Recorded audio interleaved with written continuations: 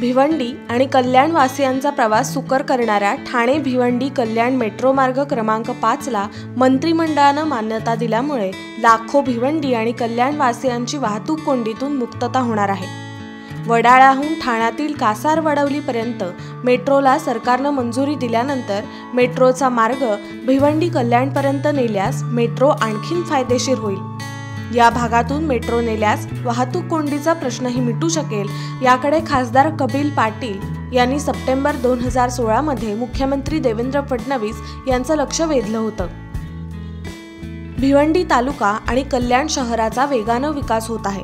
मुंबई ठाण्यातून हजारो चाकरमानी दररोज भिवंडी कल्याण परिसरात कामासाठी येतात।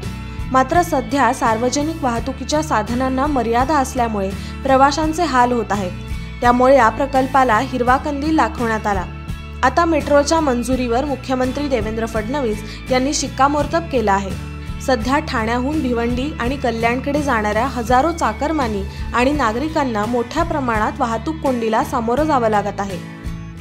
लॉजिस्टिक पट्ट्यातील वाढत्या गोदामांमुळे वाहनांची संख्या देखील वाढली आहे। त्यामुळे ठाण्याहून भिवंडीला पोहोचण्यासाठीही किमान 2 तास लागतात। मात्र मेट्रोच्या मंजुरीमुळे लाखो प्रवाशांचा प्रवास सुखकर होणार आहे। ठाण्याहून भिवंडी कल्याणकडे जाणाऱ्या साधारण 24 किलोमीटरच्या मार्गासाठी मेट्रोच्या मार्गावर 17 स्थानकं असतील।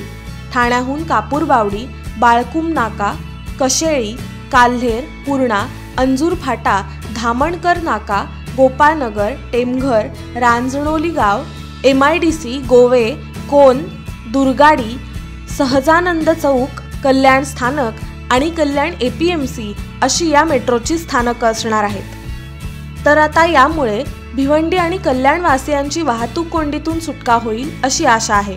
Bureau report, महातरुण Bharat.